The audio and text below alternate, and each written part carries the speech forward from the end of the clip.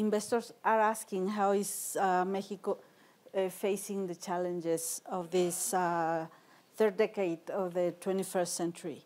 And one thing, it's clear, Mexico, it's committed to maintain stability, to maintain macroeconomic stability, which is key for resuming growth. So Mexico had sound public finances. We reached a primary surplus closing 2019. The inflation is controlled. We were within the range of the central bank. So inflation for 2019 was less than 3%. And we expect to follow that path.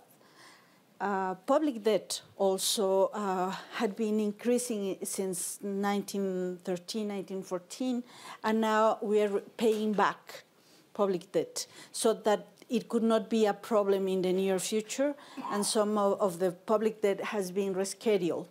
So in very good terms, actually. Beginning this year, we got one of the lowest interest rate ever for Mexican public debt.